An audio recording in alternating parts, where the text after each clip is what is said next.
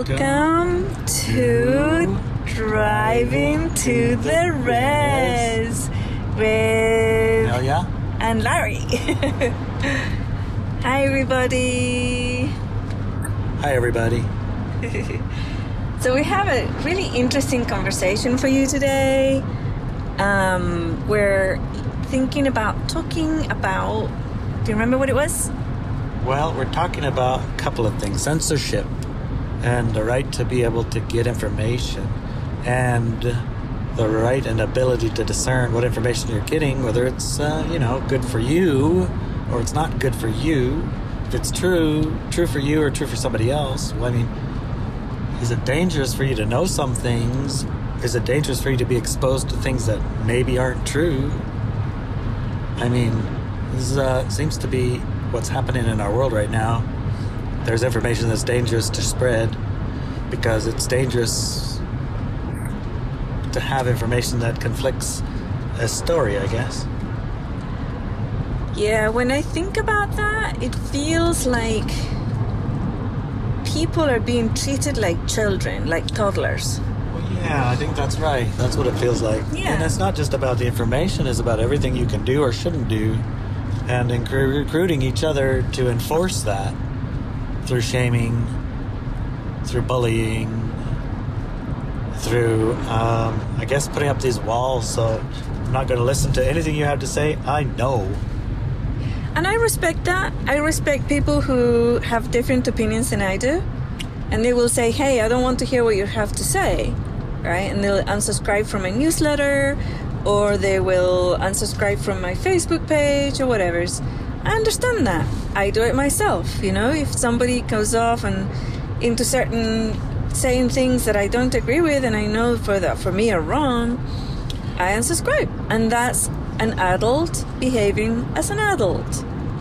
But what they're doing right now in social media, like YouTube, Facebook, Twitter, Instagram, and all these other, even the mass media, they're trying to, the private companies, they're actually censoring anybody who will challenge the COVID thing that the governments are saying around the planet. Not even the governments, the World Health Organization, which is a private company, so all these companies are censoring, not allowing individuals to see other options or other data or views because they're being treated like children. No, you may not listen to that. You have to listen to this only because that other thing, that's dangerous for you.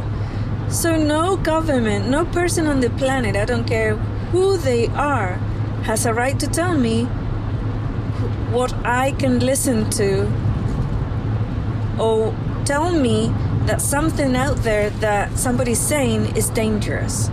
Words are not dangerous. Information, we're all adults, we can go out and check it out. We can truth it. Right? Exactly. We can truth it. But they say they're a private company and you agreed to their rules when you signed on to use their software. And even though now they're practically ubiquitous and practically a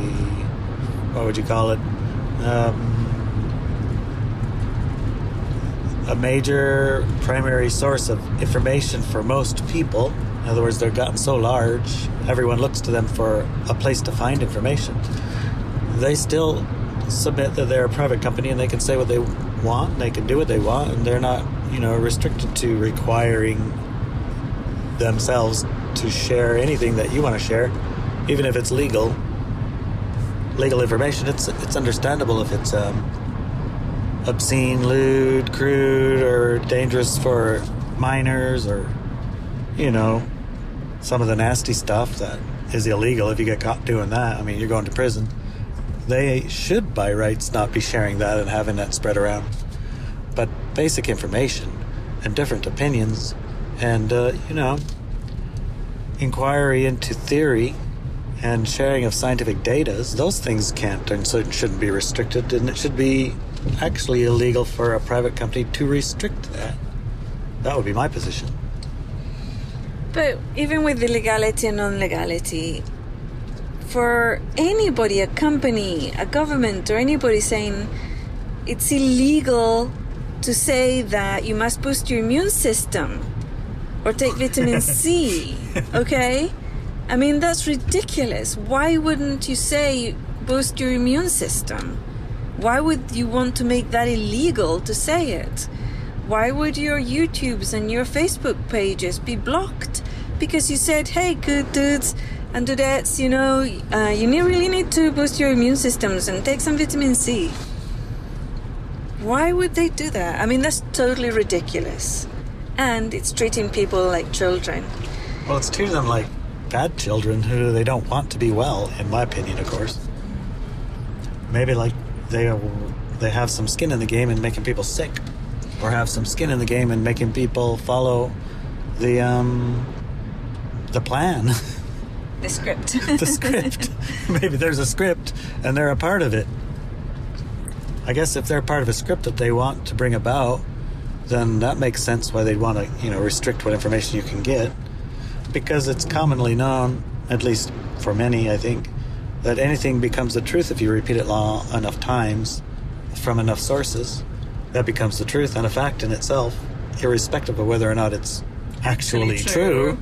It seems to be true enough that it makes itself true, and everyone around who's a part of the group, who wants to be a part of the group, or who is feeling like a part of the group, they defend whatever it is, no matter what it is, without bothering to check. So a couple of days, we don't know how many days actually, my Facebook page was impossible to log into. I couldn't post anything. I couldn't even go inside and look at anything. And the last thing I posted on there was, if you want to hear everything that I can't post here, you know what I'm talking about, go over to ineliabenz.com and subscribe to my newsletter. That's what I said, right? And that was the last post that I was able to post, and it took a few days, and Daniela finally sorted it out and managed to get it activated again. But my goodness, They're sensitive, aren't they? I know. It's like you can't use even Facebook. I don't even use it very much. Well, I just use it to share information and things and keep people on the loop. But it's like you're even censored from saying, go to my website if you want to hear what else I have to say. Yeah. Right? I mean, why censor that? It's incredible. We were just talking about Dr. Judy Mikovits, yeah, and how her interviews and her videos just get deleted and over and over and over again. I mean, it's almost comical. It's kind of like a funny thing. We watched a video she'd done a month or so ago, a month and a half, and it was a couple-hour interview with another doctor, a PhD type doctor. She was very, very conversant in the language, and it was almost difficult to listen to and understand because they were speaking in doctor, Yeah, in PhD doctor biology level, and you're trying to suss out what exactly are they saying about this and that and the other. But you can get the gist, and it was brilliant, and it was a side of the story that it's kind of one of those things. Your gut knew from the start, for some of us at least, there's something not correct about this. And when you finally sort out what it is that's not correct about it, and you hear it repeated by a source that's studied and knows the biology and the physiology and the medical stuff, they know, and they worked there, and they were in it when it was happening, and they could share their knowing of what's going on, and it matches your total certainty, your inside knowing certainty.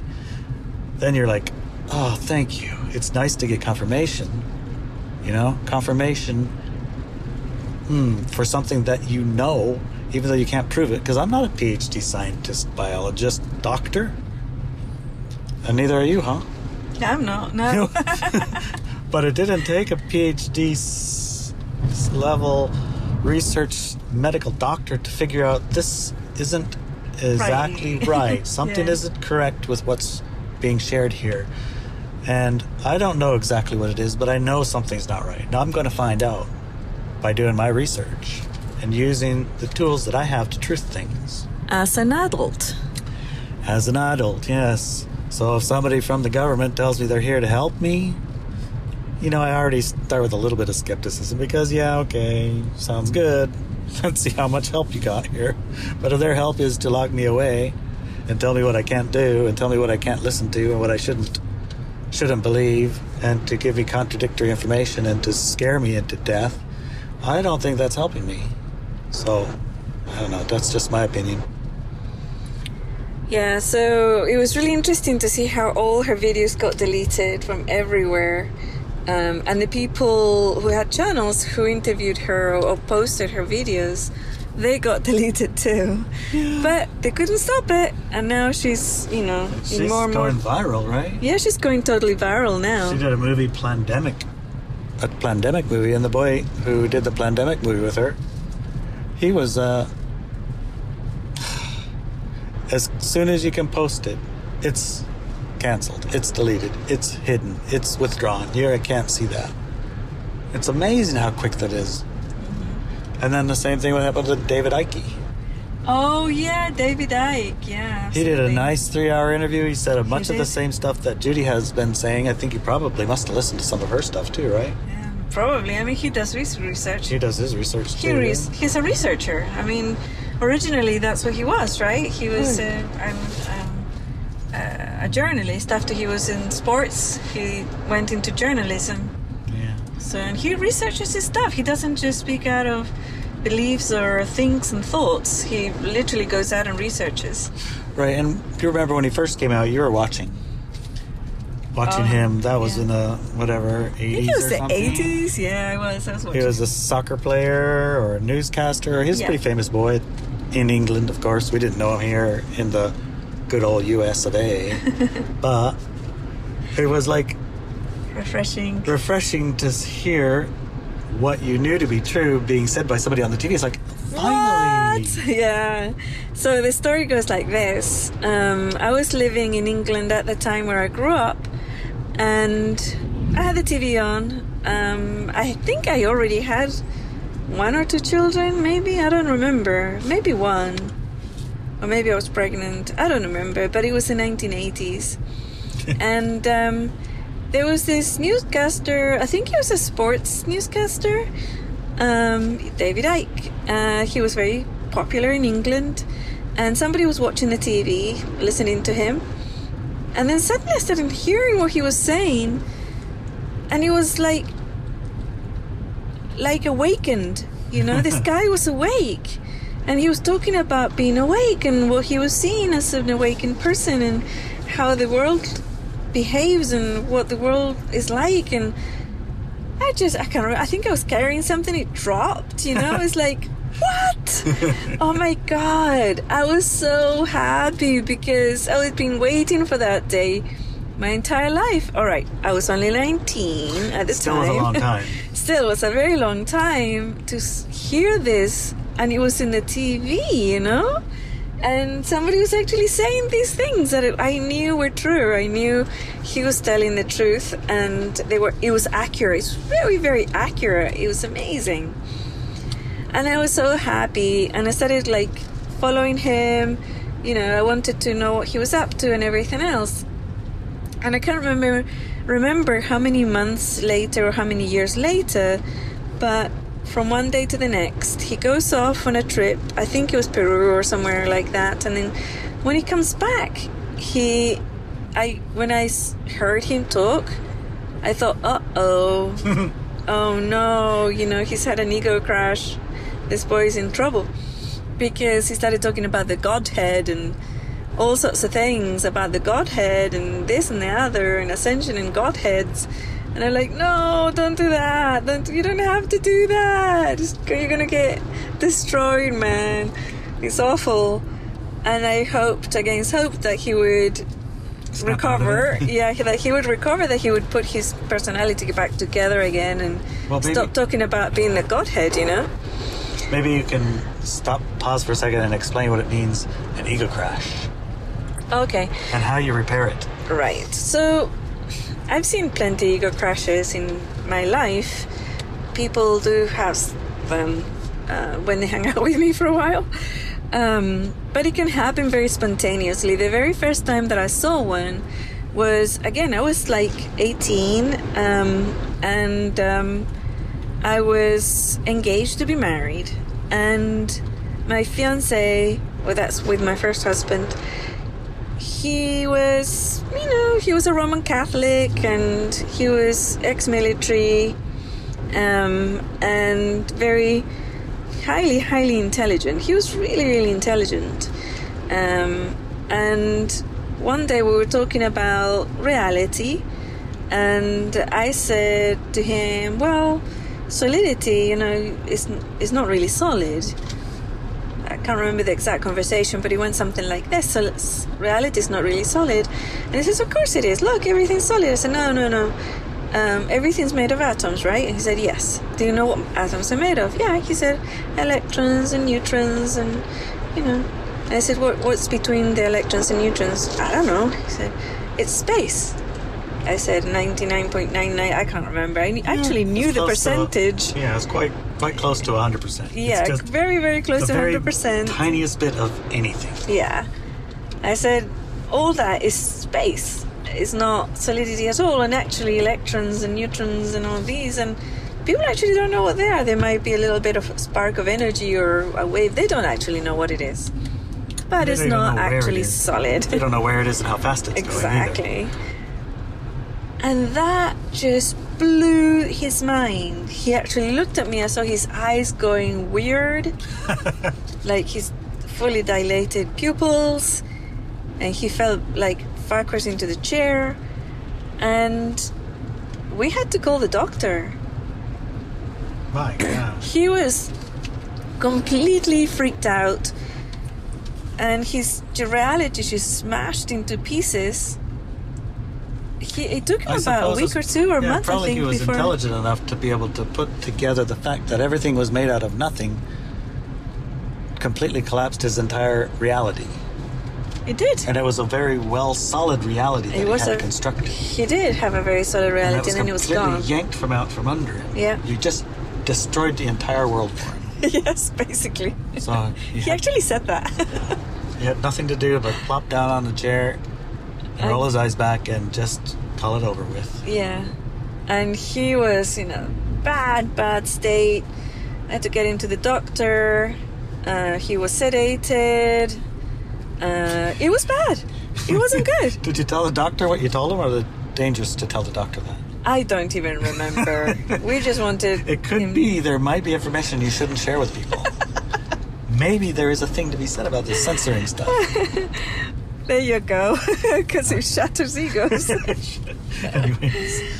But anyway, and I've seen it lots of other times when a person starts doubting themselves and doubting that they exist, or doubting that anything about them, whatever's, or me, or the planet, or the universe, and they just stop functioning as a person.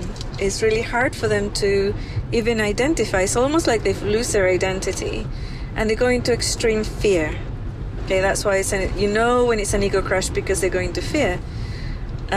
Or they go into, they can't explain reality at all, and they give their power away to God or Gaia or someone else, and then the Godhead, yeah, and then they are the Godhead, and they don't know the division, the separation. They just can't explain it. They just can't function as a person anymore. Their singularity is deleted. Their singularity gets wobbly, wobbled, yeah. And I'm like, oh my God, David Icke, oh no, please, not you. You're the only person on this planet who's talking about these things in the Western world, and now you? No, don't do that. Anyways, eventually I thought to myself, no, I think he'll get better. I think he's going to recover, and he's going to be just fine. I hope, I think, but I hope too, right? Yes. I really hope he does. He was my last hope. Anyways, I can't remember how long after that, then he started talking. He stopped talking about the Godhead, thank goodness, and then he started talking about other things, about social systems, and the reptilians and Queen and all these type of things, agendas, the child abuse around the planet, and all these type of things.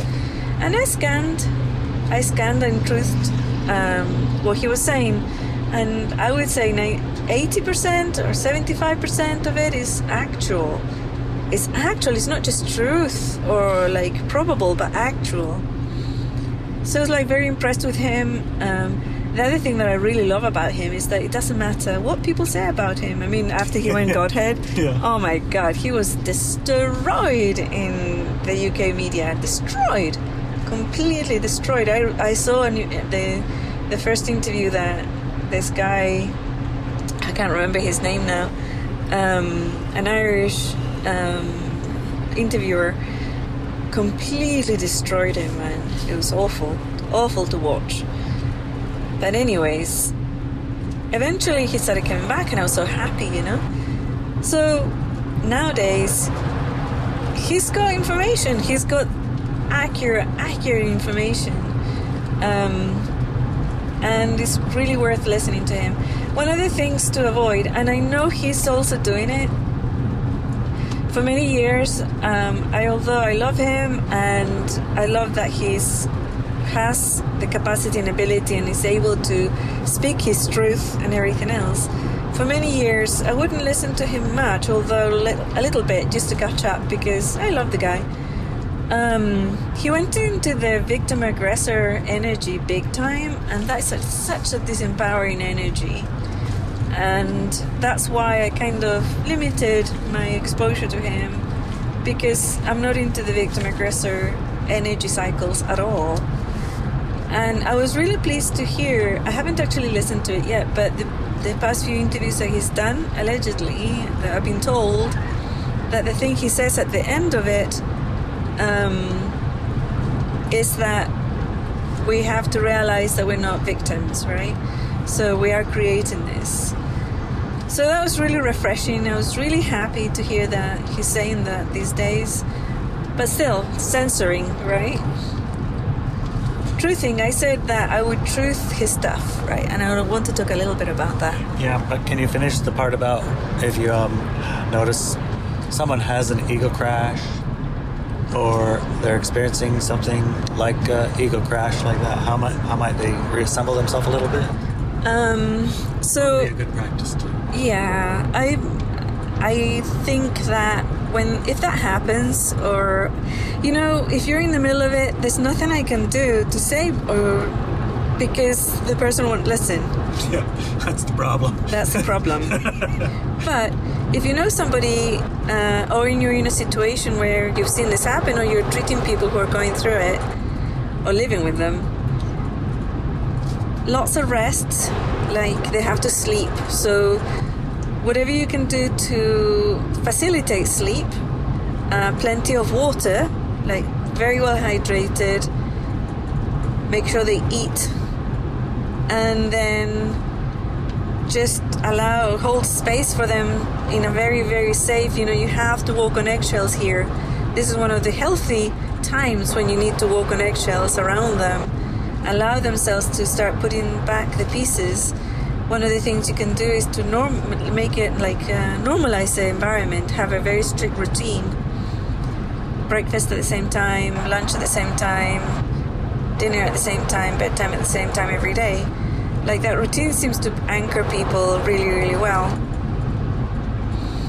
And to encourage individuals to ground, it's like when they're standing up, to really feel the heaviness of their feet.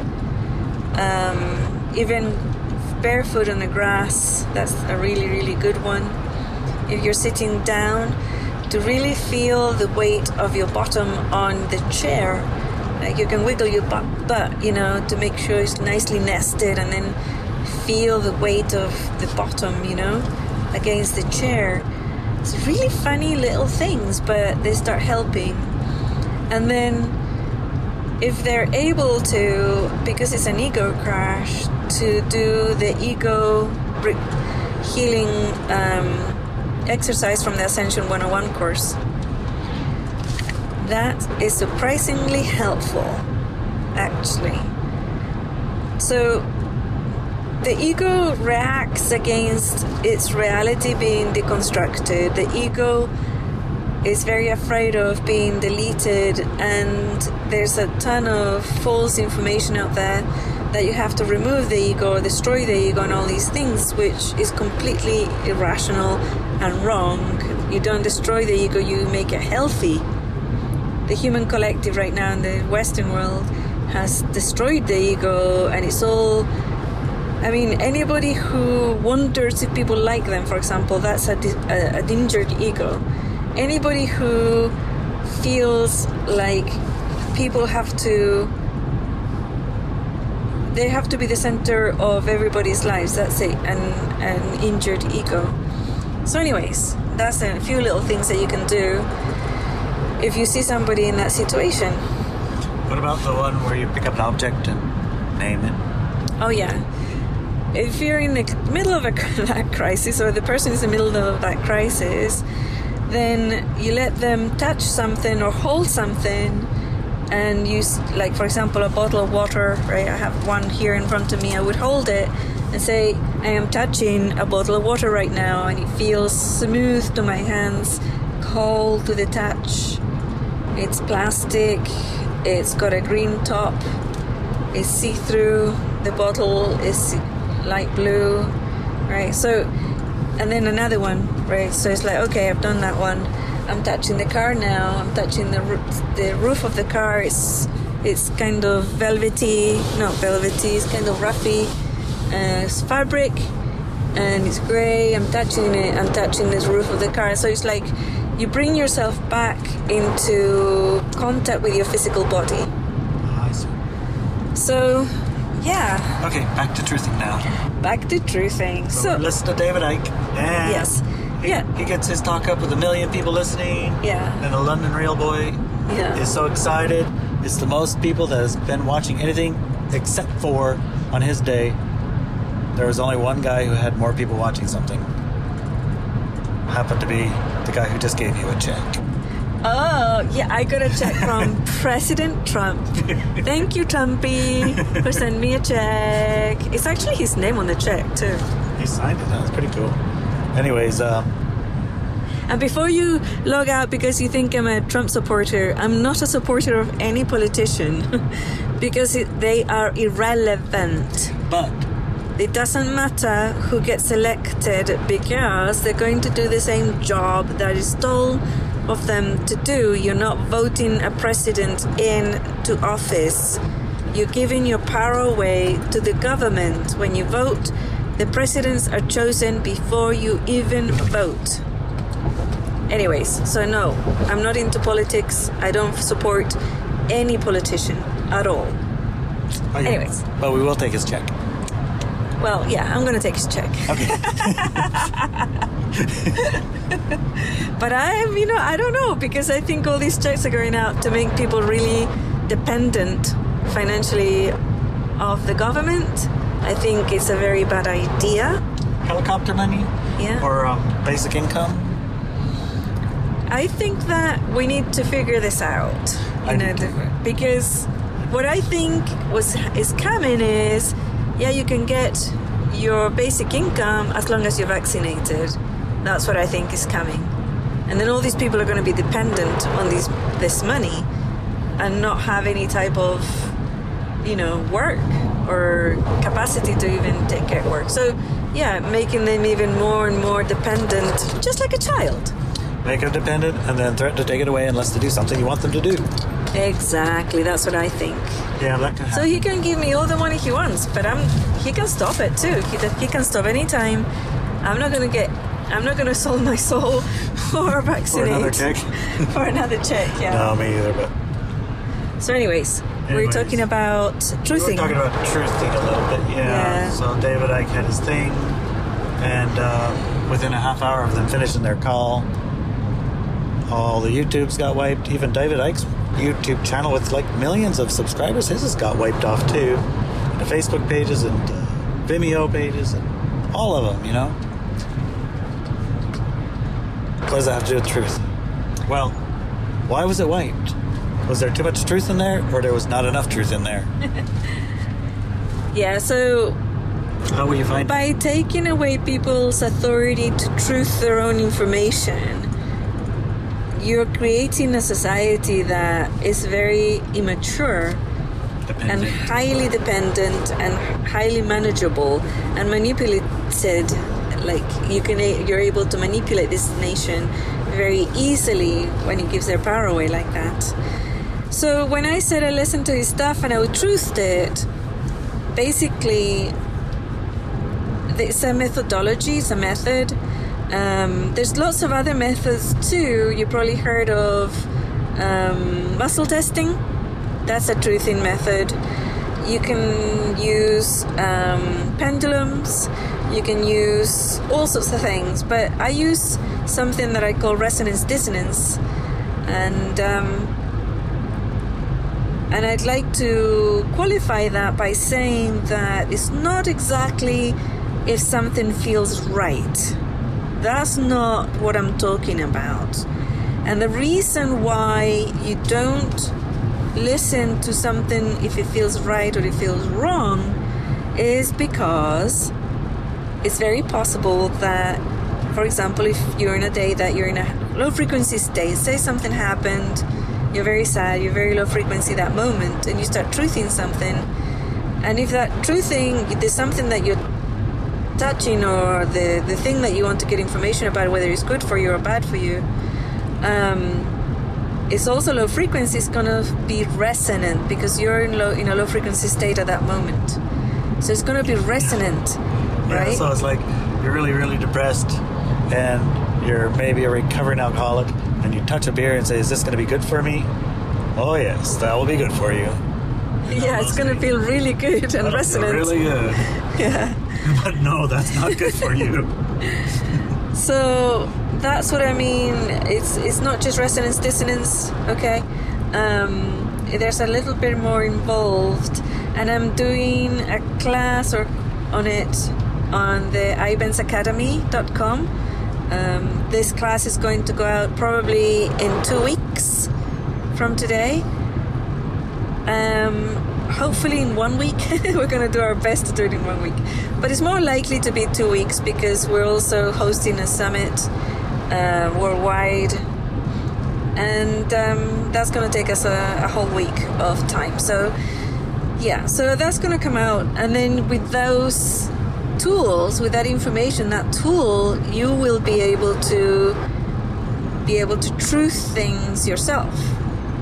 And be able to trust the knowledge that you decide is true. Because it also teaches you how to be so accurate that you're able to know when to trust a yes and trust a no that comes through using these tools. And, get more information about it, because it could be partially true. It could be true in a certain state of being. It could be true in a non-physical. It could be true in the physical. But it's not true in both. That's right. So, for example, let's just do one tiny little example, okay? So if I said, I heard a story about a man who saw a UFO at the Olympic Peninsula. Is this true?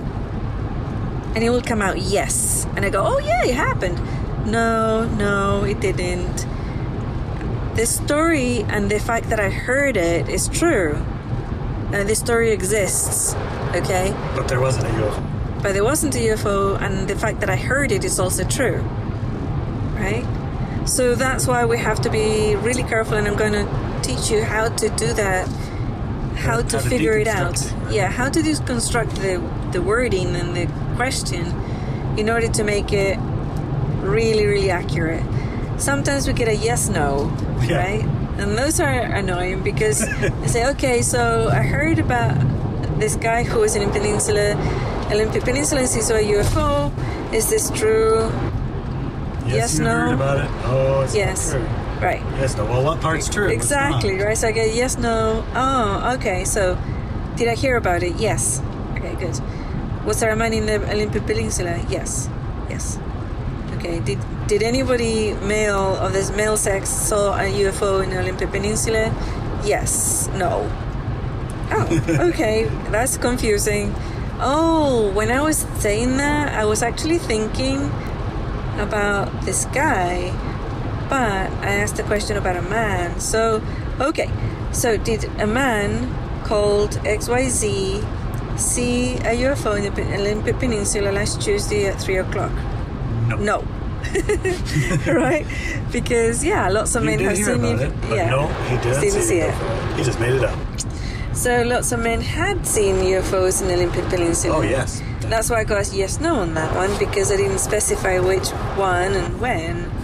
So, yeah, that's an example of truthing. So when you read a book, when you hear an article, Fables, an interview, stories, legends, especially like ancient legends, the Native American teachings, and all the spoken, the spoken knowledge, and even the written knowledge as well.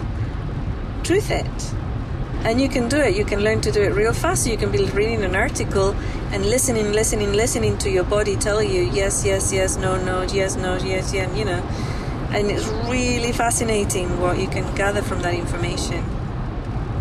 But yeah, it takes practice. Practice makes perfect. It's not overnight. It's not going to happen the first time you do it. That's something people always forget to.